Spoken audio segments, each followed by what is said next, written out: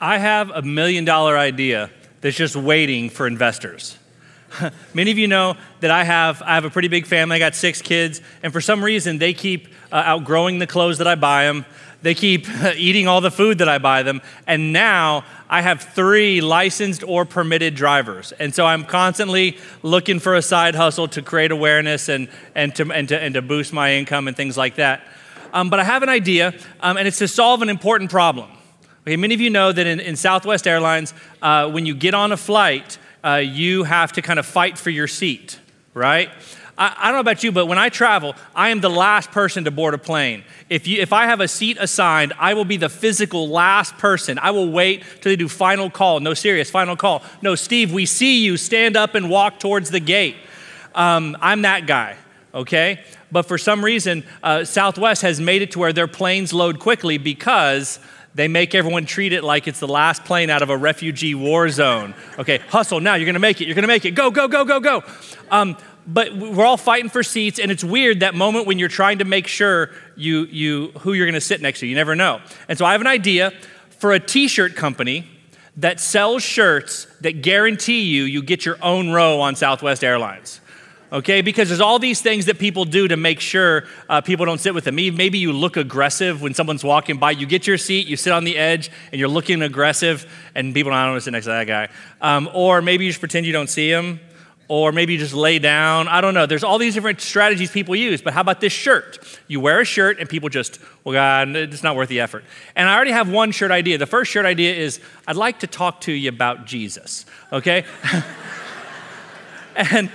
And not because evangelism isn't important, but because most of us have the uncomfortable experience of being bothered for Jesus, right? Most people, what they think is evangelism is actually just anonymous harassment. They're just bothering people, and no one wants that. And so that will cause, but I have a new idea. I have another idea. And the second shirt idea, it just simply says this: how about that election, right?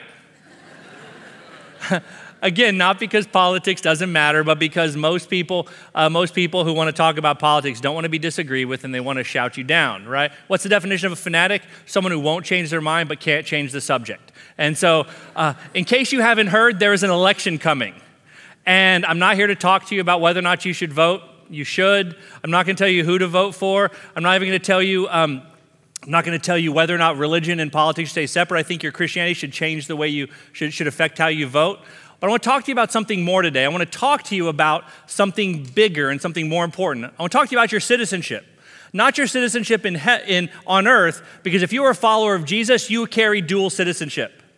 Your passport might say America or whatever country you belong to, but the truth is your citizenship is in heaven. Paul says in Philippians chapter 3, verse 20, our citizenship is in heaven. And this is an important thing, especially in this time around election time when emotions get high and stress, and I've seen churches, I've seen neighborhoods, I've seen friends divided over this subject. And sometimes we lean a little too much into our earthly citizenship. Don't get me wrong, I love America. My father served in the military. I think America might be one of the best, freest, and best nations to ever exist. But it's not the hope of the gospel. And if you are a follower of Jesus, you are called to be a citizen of heaven. And so I want to talk today about our heavenly citizenship. I want to talk about how we can learn to understand what it is and lean into that. So open your Bibles to Philippians chapter 3. Philippians chapter 3. And the most important thing we can talk about first, the first thing we need to talk about is the meaning of heavenly citizenship. The meaning of heavenly citizenship. Because here's the deal. Citizenship meant something slightly different in the ancient world. Okay, if I talk to you about what does it mean for you to be an American citizen, most of us would couch our definition in terms of rights, privileges, and location. Rights, privileges, and location. We would say, because I'm American, this is how you have to treat me. Because I'm American, this is the things I get to do. And because I'm American, if I don't live there now, one day I might go there and live there in the future. It's where I live, okay? That is not what the ancients thought about when it talked about heavenly citizens. Paul's writing this letter to Philippians. Philippi was a city in northern Greece, but what's interesting is though they spoke Greek, they were ethnically Greek, the Philippians were Roman citizens. In fact, if you go read Acts chapter 17, the stuff that lands Paul in the Philippian jail Remember the story of Paul and Silas singing praise in the Philippian jail? They were drugged before a Roman magistrate, and they said, these guys are teaching us to believe in things it's not appropriate for us as Romans to believe. Even though they were ethnically one thing, their language was one thing, they saw their identity as something else because that was the primary way they saw themselves, Roman citizens. Well, what does it mean for them to be Roman citizens? It's not that they were going to go back to Rome one day. Rome was a very crowded city, and there were not a lot of jobs. No, being a Roman citizen didn't primarily ensure that that's where you could go live one day. It wasn't even about your rights.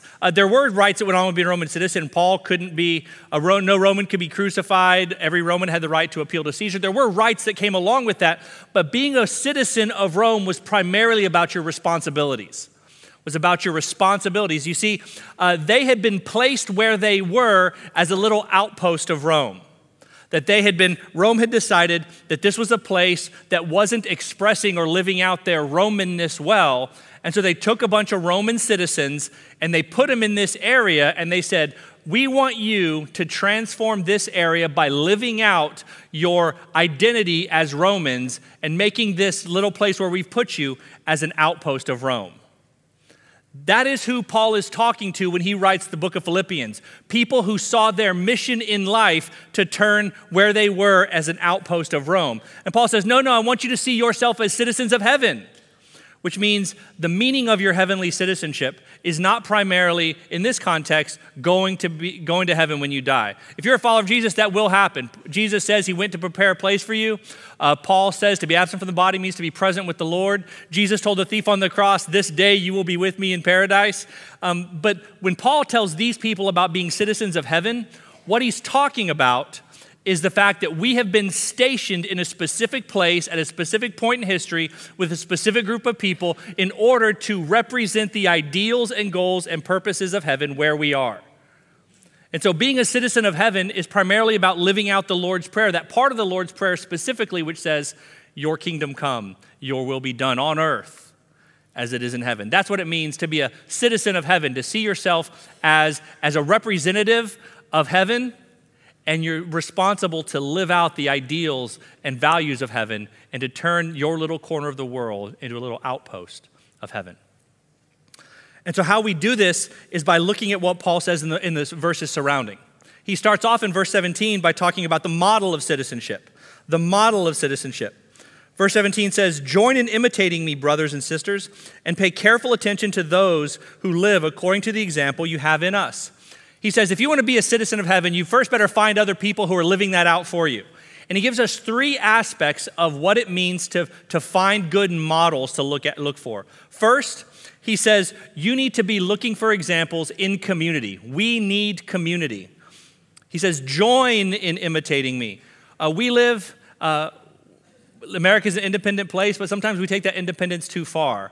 We don't like talking about dependence, and most of us live in isolation. Our men's ministry has a statement that's true for everybody. It's alone is dangerous. But for some reason, we've turned Christianity into something that individual people do with their spare time. We consume it in podcasts in cars. We listen to online speakers when we can't sleep at night. But the truth is, most of us resist community. But Paul says, join in following my example. Pick a group of people that are following well and be a part of them. You need a community of people. In fact, you probably have one. And whatever your primary community is the thing that's shaping your identity.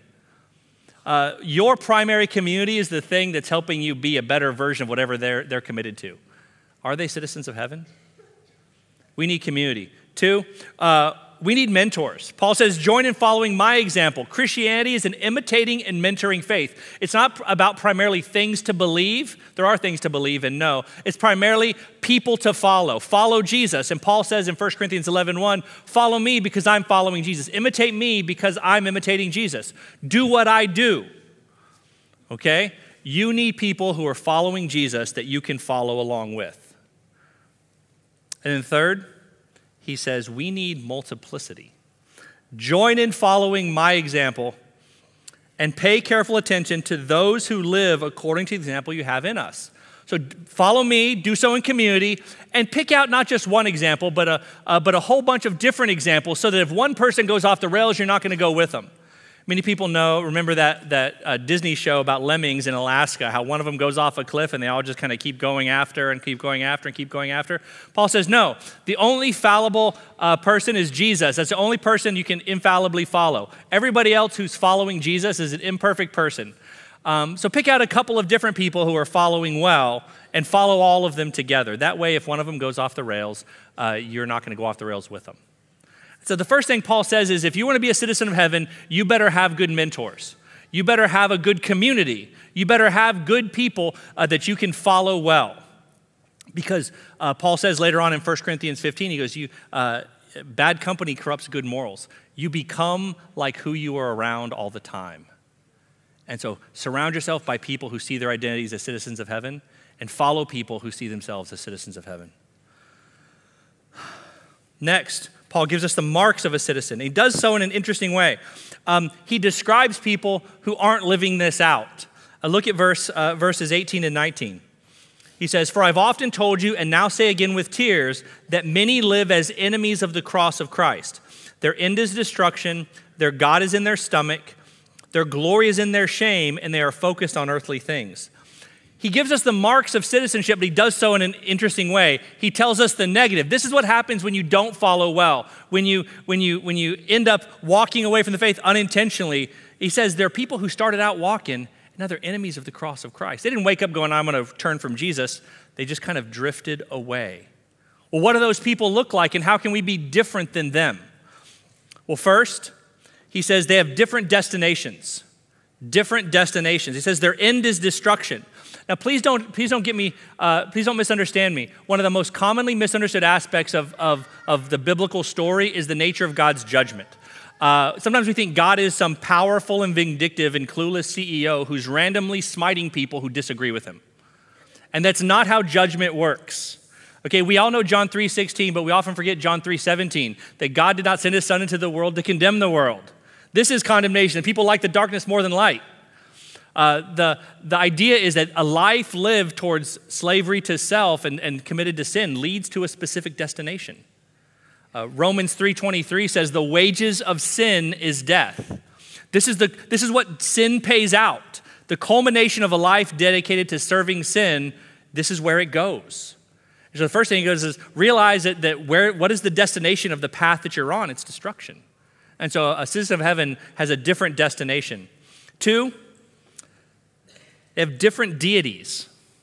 Different deities. This might sound weird, but it's their God is their appetite. It says people who are enemies of the cross of Christ, their God is their appetite. What they feel like doing, they do. We live in a world where we believe that if it's natural, it's normal, and if it's normal, I should do it.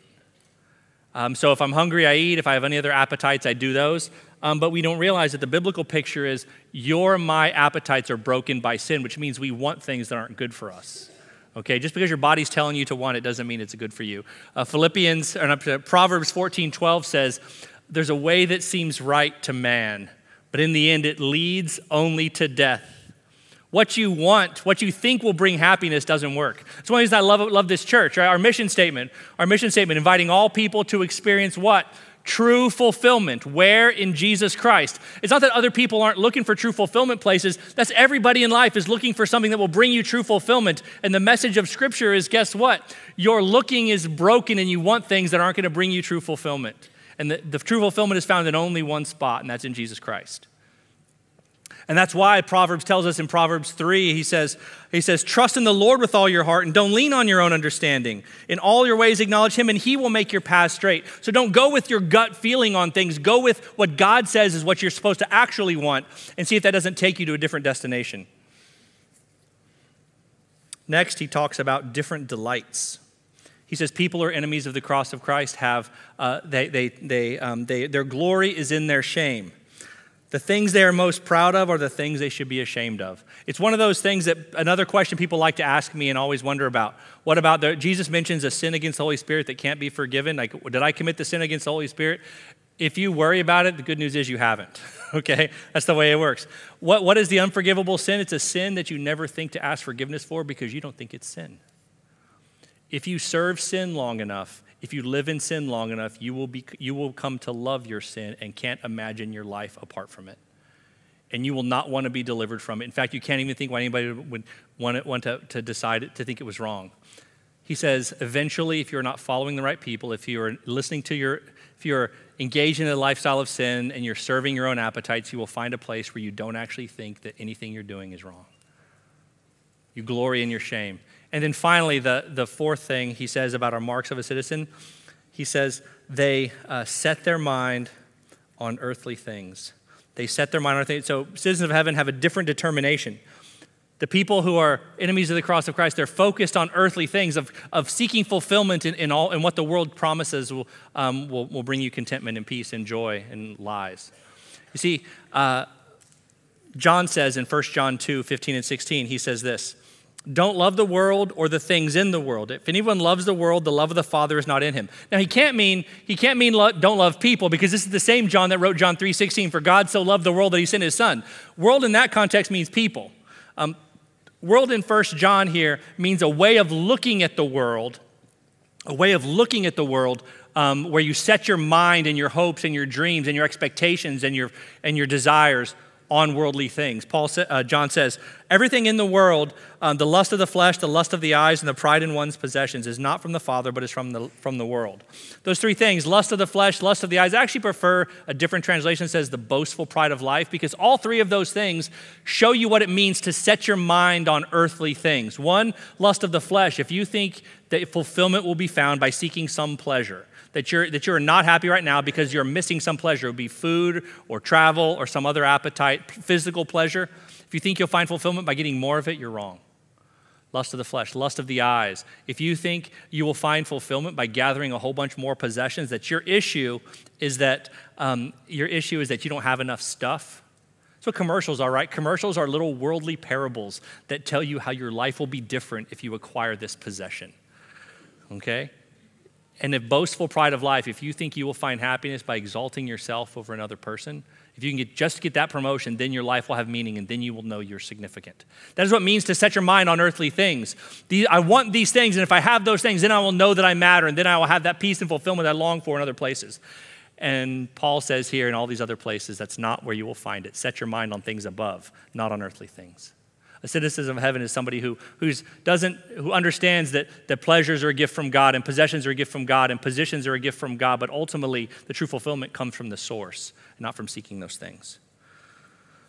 And finally,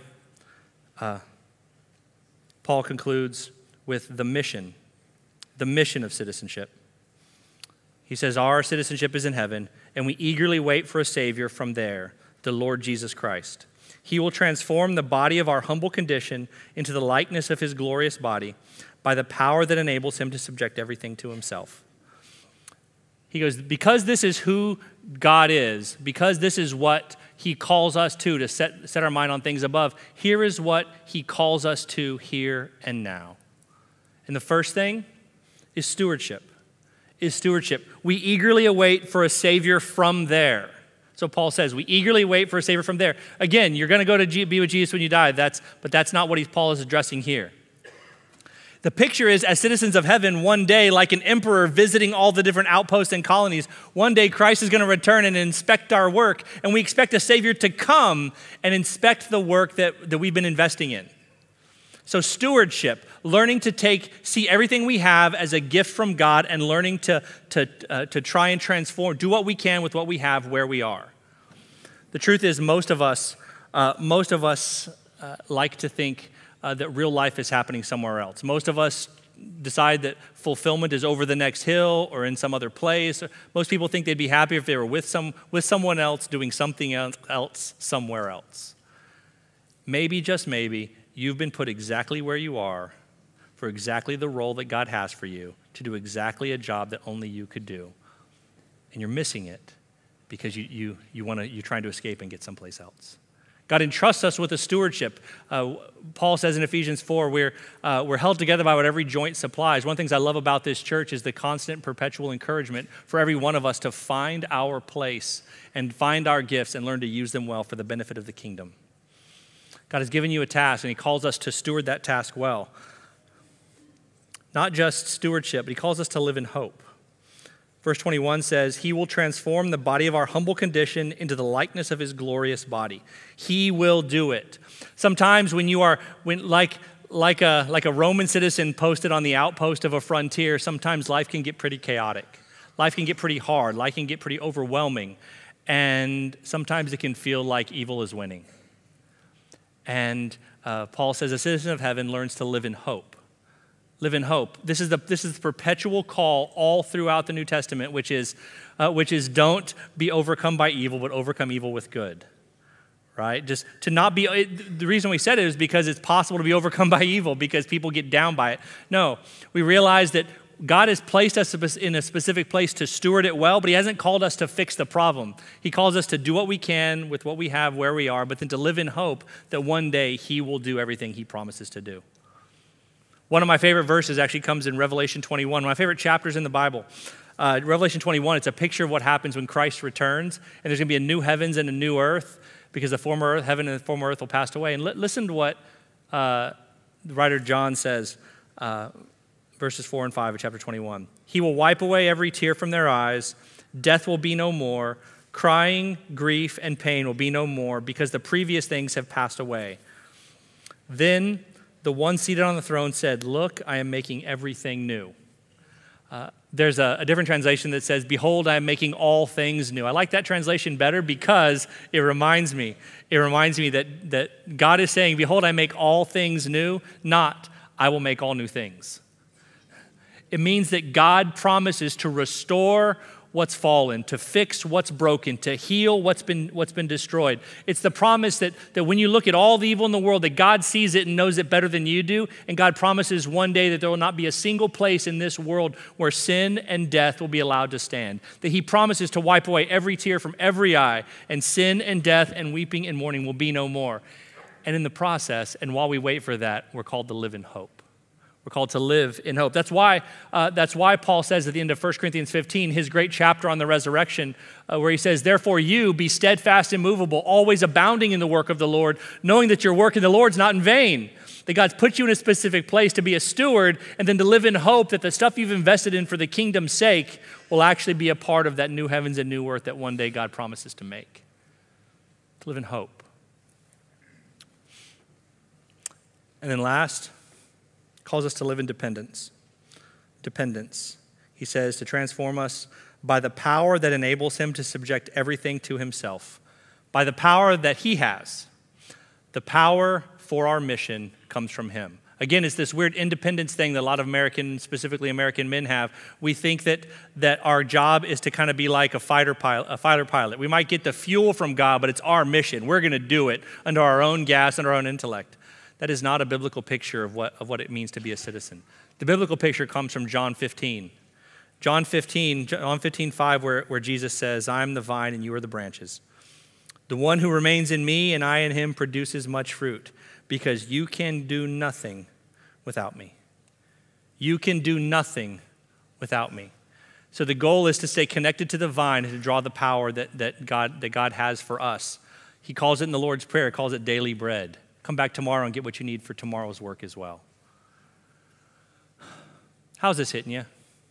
What part of this is the most challenging thing? Have you never heard the gospel before and you didn't realize that God has called you out of darkness and into light, out of sin and into life?